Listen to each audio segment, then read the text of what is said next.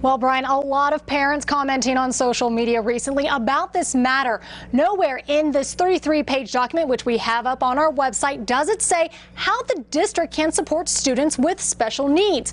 A concern as parents wait and see how trustees decide to address the issue.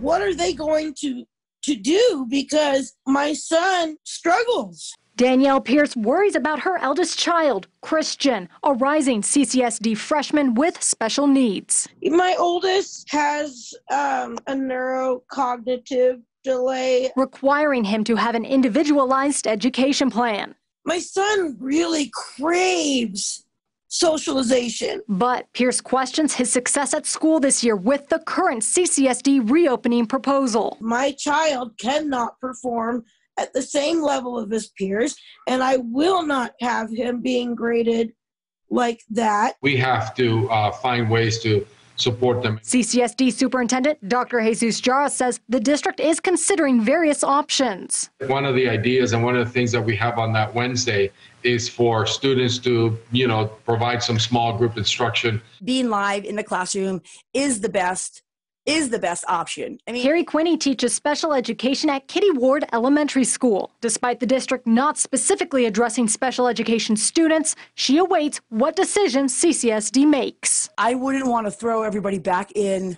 the classroom if it wasn't safe. All right, so tonight, of course, CCSD is looking at that. Dr. Jara says individualized education plans is something the district is, quote, ironing out. He wants something available for the board about this issue on July 9th. In the newsroom, Kristen Drummond, 8 News Now.